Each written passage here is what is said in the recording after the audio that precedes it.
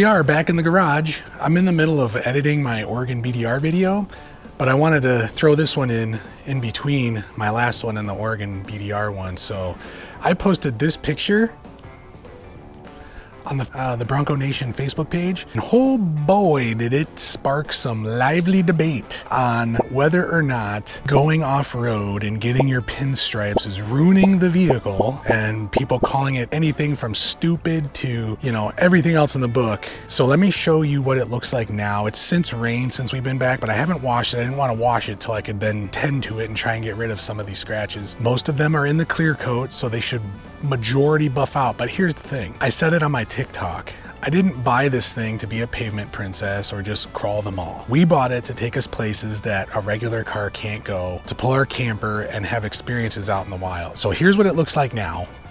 As you can see, tons of scratches. Let me try from the other angle because this is getting kind of, there you go. So this side definitely took the worst of it.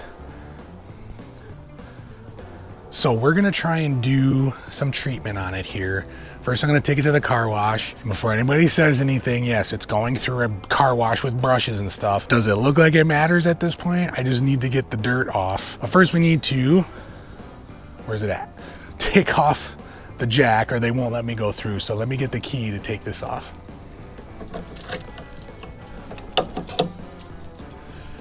I don't know why I leave that jack on there, other than I don't want it taking up space in my garage, but the car wash gets a little funky with stuff. They even mention stuff about the hitch. I guess their sensors won't let the brushes go all the way around the back, which is fine. I'm not, again, not super concerned with the front or the back getting super clean. This is more to get the dirt off on the sides so that we can try and buff some of this stuff out. All right, button this back up here and we'll be on our way to the car wash. For any of you Bronco owners interested in this, I'll leave a link down in the comments. I got this off Amazon. It's not a super name brand. There's a couple spots on here. Let me show you. A couple spots where it's starting to rust a little bit right there. Nothing a quick splash of paint won't fix. What I will say is if you do go with this model, the bolts here, they give you a replacement set of bolts for your hinges, but they are not long enough. So I just went to Ace Hardware and I got longer stainless steel bolts with a stainless steel lock washer. And then this jack holder does come with these little inserts that kind of help center it in the hole of the hinge. Not a super hard install, but anyway, let's get to the car wash. I just had to pull over because my GoPro keeps freezing up, whether sometimes it's mid-recording, I stopped the last recording, went to start recording again, and it just won't turn on and won't do anything. And of course, because I'm using the media mod, I have to take it completely apart, take it off the tripod, slide it out of the media mod, and unplug the battery just to get it to work. If you don't watch Matt's Off-Road Recovery, this is a nod to them with the weather. It is a crisp 57 degrees, and you can see the sun is shining. Hardly a cloud in the sky. I believe it's supposed to be about 70 today, which is going to be awesome. There's not many of these days left before it is cold and rainy.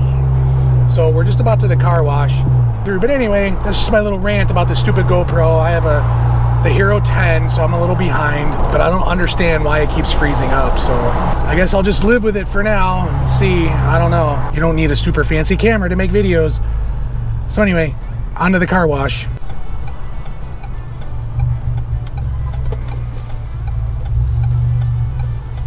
This is my favorite car wash. It's fairly, yeah, I say it's new. It's been here now probably for years, but I remember when they opened it. It's got nice conveyor belt type things to bring you through, which is really nice. There's a Jeep in front of me. Boo, Jeep. No, I'm just kidding.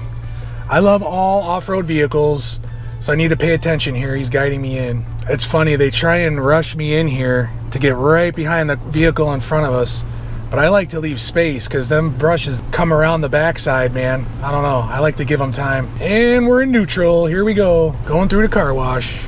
And again, I know what a lot of people are gonna say, oh my God, you went through the brush car wash, it's gonna... Again, have you seen the outside of the car? This is to get it clean And we're gonna take care of all the scratches and ding. Well, not all of them. Some of them are pretty deep, so I don't know if they're gonna come out. We shall see, right? It's all we can do. Again, I'm not looking for like some kind of professional paint restoration situation here. As long as I can get the majority of them out, that's fine. Don't plan on trading this in anytime soon, so definitely thinking about a wrap. I don't know if it'll happen. It would be nice. I really like that Expel stealth wrap. I love the matte finish of it. If I was gonna go with one, I'd probably do that. I like the black. I know it shows all the dirt, but I just love black. I love black cars. All right, we're about through to the car wash here, and then it'll be right back home to get started on trying to get some of these scratches out. I'm curious to see what it's going to look like now that it's clean. Those that aren't familiar with off-roading, a lot of this pinstripe scratches you see like after being out on the trail is simply from the dirt being rubbed by a tree branch and nothing more. It's not actually a scratch. They look like scratches. So now that she's clean, I'm curious to see. I mean, I know there's a lot in there still that are definitely scratches, but I'm curious to see exactly what it looks like now that she's clean. So let's get on home and check it out. And the GoPro froze up on me again. I wanted to do first impressions, like my reaction to what it looks like. I saw the driver's side, so let's take a look at the driver's side, but I haven't looked at the passenger side yet. So it's pretty much what I thought it would be. I know the glare is really bad, so I'm hoping this is showing up. I mean, very minor. Most of this should buff out. Like this stuff right here, I'm a little worried about. That's a little deep in the clear coat. Again, nothing as bad. I mean, to me, it looks, look, there's already dust on this thing. Not as bad as I thought. Okay, let's see what the passenger side looks like. Instant reaction, here we go. Ready? 1, 2, 3. Okay. They ask you how you are, you just have to say that you're fine when you're not really fine, but you just can't get into it because they would never understand. I mean, again, very similar. Most of what you saw were actually scratches. I'm hoping they're showing up on the GoPro because of the angle and the glare. I mean, again, I don't feel any of the, well, maybe that little guy right there, I can feel with my fingernail. That's usually a good indicator on whether or not it's an actual scratch down to the paint. That's just some smoosh that didn't come off. I mean, some of these deeper ones, just barely. Like, again, I don't think it's in the paint. I mean, that brush I was going through was Manzanita. That's a pretty hard wood. So anywho, let's get this process started. Wow, look at that exposure. Let's get this process started and see how well it comes out. Now, I'm not a professional paint restorer. I'm not looking for completely restored paint. What I use, Meguiar'S Scratch X. That's exactly what they market it for, to get scratches out of your clear coat, and it has worked pretty well for me so far. Let me get my Orbital buffer out. I used to do it it makes it much faster with the Orbital buffer. I used to do it with the little drill attachments, which are like, you know, I don't know, 3-4 inches wide maybe, and it took forever. Now I have a nice Ryobi Orbital polisher that I'll show you in a second. That gets the job done a lot faster, so let's get going with that. So I like to do it in sections. Basically, I'll take this front quarter panel here, and I'll do this whole thing here. You can really tell, so the Ford factory puts on a protective like bra on the front. I don't know if you can see that line right there, but you can definitely tell that did help protect. But even then, there's little scratches in there. Obviously not. I mean, you can see where it starts, and then you can really see the scratches after that. Here's my Orbital buffer. It's the Ryobi plug-in kind. Got the cord run out. Now I bought this package of different pads. This is like a microfiber cloth. It's better for doing like the scuffing rather than, I do have wax pads too. First, I'm just gonna give it a quick wipe, get any dust off, because that's not gonna help our cause at all. For those of you who have never used this product before, all you do is you get yourself the drill attachment, or you get yourself an Orbital buffer like that. You put some on the pad, you spread it around, and you just go to town, and then you polish it on, and then you wipe it right off. Now it does have wax built in, but I do the whole thing, and then I do my own waxing afterwards. So we're gonna throw some of this bad boy on the pad here, and I don't know, maybe I'm weird, but what I like to do is kind of dab it on in different spots. That way I know it's covered, and then let's go.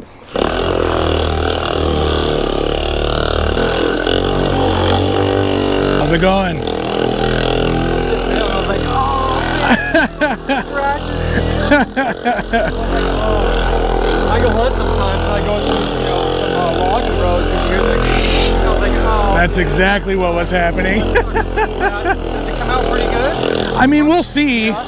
I mean, I know some of them are pretty deep. I don't think they're down to the paint, but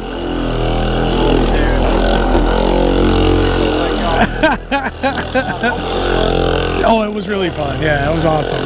All right, let's see what that does. That was my neighbor. I have super nice neighbors. I can still see some of them in here, but we'll see. Sometimes as you wipe it off, it kind of makes them go away. And again, some of these, once I wax it, some of them will disappear too as the wax fills them in.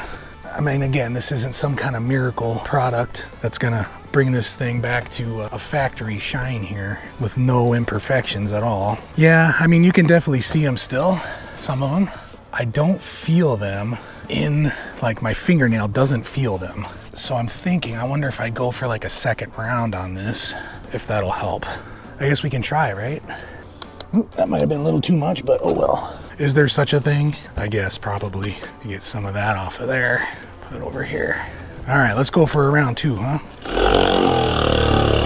I don't know if you can hear me over this machine, but I'm noticing a lot more of them disappearing again now with this second round. Some of these deeper ones I don't think are gonna really go away too much. Hey, I noticed a lot of them seem to be gone. I know I probably shouldn't put that on the ground. It's picking up leaves and everything. All right, well, we'll wipe it with the non-leaf side. I mean, even these deep ones, I mean, they're almost gone. So I think that second round definitely helped. Again, some more of these will disappear once I throw some wax on this bad boy. But yeah, like these are like almost nothing now. I bet you those are gonna almost disappear once I throw wax on it. I like it.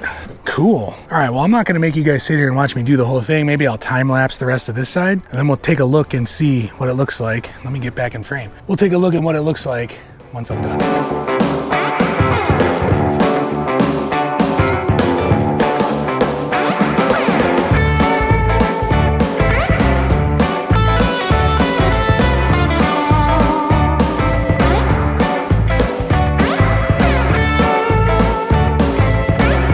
There we go. 2 applications of Scratch X on each panel. I don't know if the results are going to show up on the GoPro. This isn't, you know, professional paint correction here. This is a do-it-yourself at home. Will it get it good enough for your liking and get the job done? And I gotta say, yes, can I still see some scratches in the clear coat? Of course, but they are much better. I have no idea if it's going to show up on the GoPro, but even some of those deep ones that I thought weren't gonna do nothing, and this is without wax yet. I wanna try and hurry up and put wax on this side before the sun comes around this side so that it has a chance to sit and not get baked in by the sun. So again, I have no idea if these are showing up on the GoPro. Again, you look closely enough, you can see it. You step back here, I mean, you would never know unless you're standing at a very certain angle. I'll be curious now once I get the actual wax on, how much better it'll look even after that. Let's get the wax on because the sun is coming over quickly and I want to get it on before it's actually shining on this side, and then I can do the other side in the shade also. We're going to remove this pad and I'm going to use a new pad for the other side because that is soaked through. Let me throw that away. And I will grab a nice fresh, it's almost like it's not sheep, like that sheepskin stuff, but it feels like it. Nice and soft for the wax. And then I will also be using a fresh rag to wipe off the wax, so don't worry about that. And of course, any of you paint pros in the comments want to tell me how I'm doing it wrong, or we should never use this, or just have it professionally done. If it's in the budget, sure, go for it. Have it professionally done and it'll look like the day you brought it off the lot. But if you can't afford that all the time, this isn't such a bad alternative for something to do at home that'll save you some money. So let's get the wax. Again, not sponsored, but I also use Meguiar'S Carnauba wax, gold class Carnauba Plus. It's a nice, decent wax, liquid wax, that you do have to buff on and then wipe off. So we're gonna get that on. I don't think I'm gonna time lapse that also, because I mean, it's gonna look the same as the Scratch X. So I wanna get it on, and then you let it sit for a little bit, and then you wipe it off. And the wax is on. Again, I don't know if you can see the nice little haze. So we're gonna let that dry before we wipe it off. And then we will move to the other side and do it all over again. The wax is dry, so we're going to get the wax off. Clean rag, never been used, and we'll see what happens. And finished product. I have no idea if you can see on the GoPro. Again, if you get super up close, yes, you can still see something. And I mean, you got to get real close. I don't even know if it's showing up on the GoPro or not. I won't know until I edit this later.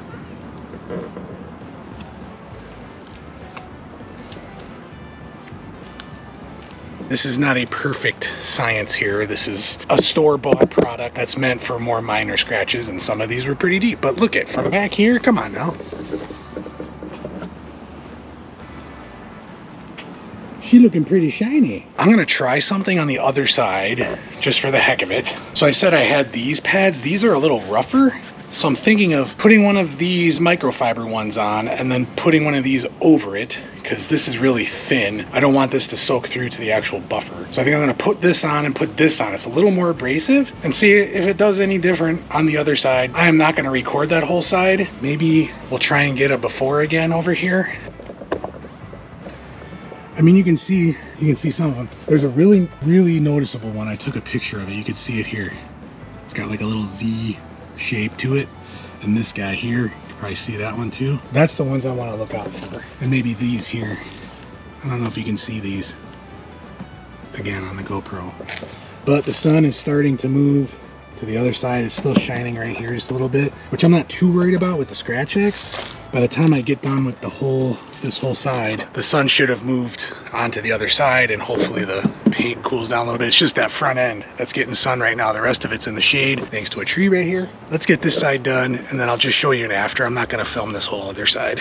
I just got done doing the other side, 2 rounds of Scratch X on each panel, and I gotta say that more aggressive pad, I mean, no duh, worked a lot better. I don't know if you can tell. Now I can still see the Z-shaped scratch, but I mean, it's almost non-existent. This is before wax. I just got all the Scratch X done, so I still gotta wax this whole side, which is working out perfect. The sun is just moving to that side of the vehicle, so you can still kind of see it shining a little bit, but that shouldn't affect it too bad. But yeah, that slightly more aggressive pad definitely did a better job. So let's get this baby waxed on this side, and then I'll give you my final thoughts. And the wax is on. You can see there, wax is on.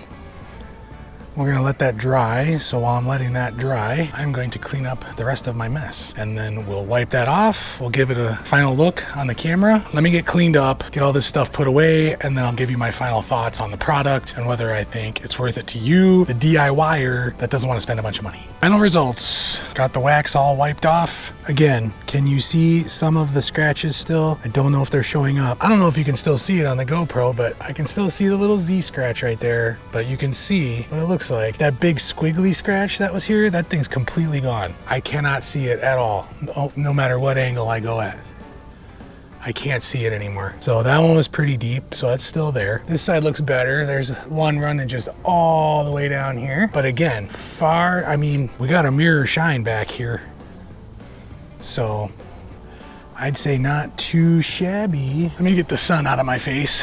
Okay, so my final thoughts. I have used Scratch X before on previous vehicles, and you know, as everyone knows, black is the worst color for just about every dirt, scratches. They're gonna show real easy. I like the product. I think it works pretty darn good for what it is. I think it's $13 a bottle. It's not too bad, rather than going and spending hundreds and hundreds and hundreds of dollars on paint repair. Now, that's not to say if it's in your budget, by all means, go ahead, go have it done. For me, this worked about as good as I could have expected, and I'm happy with the results. I don't mind those subtle little scratches that are still in there. Again, I plan on running this thing into the ground, so I'm not getting rid of it. I think it works. Let me know in the comments. This isn't for professionals. It's not for professionals. There is a professional way to do it, and get sandpaper and all that stuff involved, and I'm not getting that deep into it. So for me, for a couple hours on a nice sunny Saturday in late September, it works great. Anyhow, I appreciate you watching. I hope you found this video informative if you were ever wondering about that product. Thanks for watching, and I'll see you next time.